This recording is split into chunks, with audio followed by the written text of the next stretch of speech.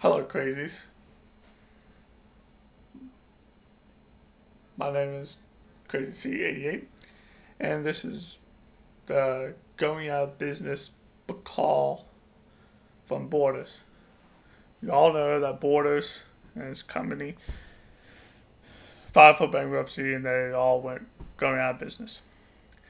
So I was driving around on Saturday, and the guy was waving the sign saying 50% off to 70% off books. So I was like, pull on in and let's see what I can get. And this is my spoils of war. I mean, everything is basically 50% off. So this is probably going to be the only haul I do until maybe October and December. This October is my birthday. December is Christmas. So those 2 months I should get some money and be able to do a book call. Oh, no, 2 book calls. So my book calls are going to be few and far between. But let's get to what we really want to see, and that's the books, and not my ugly mug. So I basically put on my bed at college. It's just my dorm, by the way. Just so you can see the covers and I'll tell you the names. Okay. I got the absolutely true diary of a part-time Indian by Sherman Alexie. Sorry about that going up so close.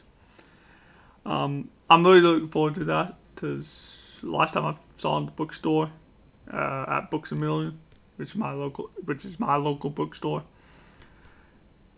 I read basically the first chapter, and I loved it. I love Sherman Alexie's work, so he's a great author. The next is, I don't really know the title of this series, but it's by Megan Walden Turner. It's basically, I think it's the Thief series. The second one is the Queen of Attolia, and it's the King of Attolia. And then I think this one just came out. It's still in hardback, and it's a Conspiracy of Kings. I love the first book. I bought that used at for 50 cents. These were, of course, half off. This was half off. A hardcover book, $16. I got it for $8. I saved $40 because of the going out of business. But I'm really looking forward to it. Because I loved the first one, which was The Thief. I'm looking forward to continuing the series, because it was an interesting series. So, looking forward to it. The Chronicles of Vladimir Todd, I believe 8th grade bites. I saw this in stores for quite a while, both at Target, Walmart, and Books a Million. And each time I always pick it up and read the inside flap. See, there's no back. So I read the inside flap, and I'll read about the author. And then I may start reading the first page, and I was like, alright, interesting concept. So I've been eyeing it. I really do think it's going to be an interesting vampire book.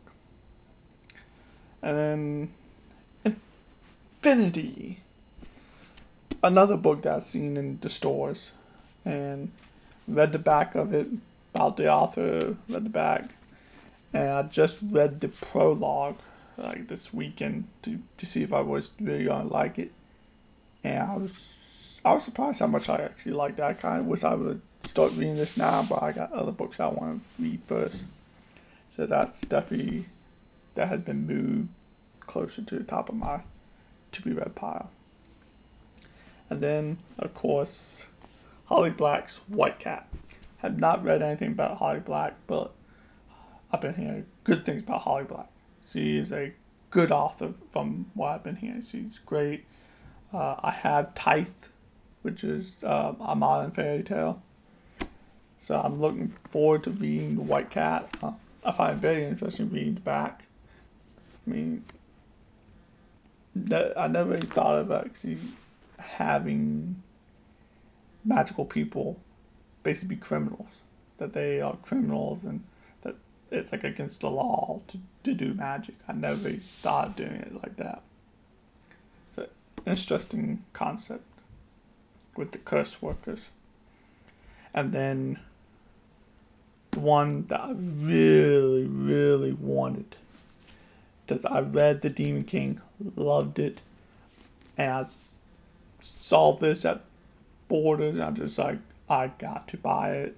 Instead of paying, I think, $9.99, I paid $8 because I wanted on paperback, because I got Demon King on paperback.